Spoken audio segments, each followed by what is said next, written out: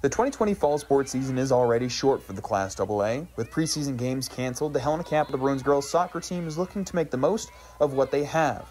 But with wildfires burning on the West Coast and a weather pattern that is bringing that smoke to Montana, forcing games to be canceled due to poor air quality, it's hard to not be disappointed.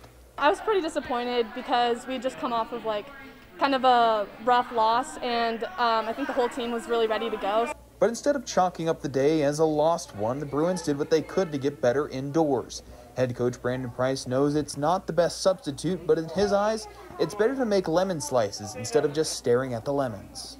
It's really hard to envision playing on a 70 by 120 field when you're in a wrestling room upstairs in a high school.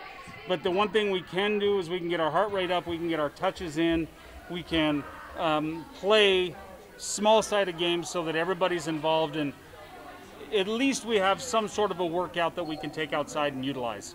The Bruins aren't off to the best of starts at 1-4 on the season, losing their last game to Missoula Hellgate by a score of 6-1.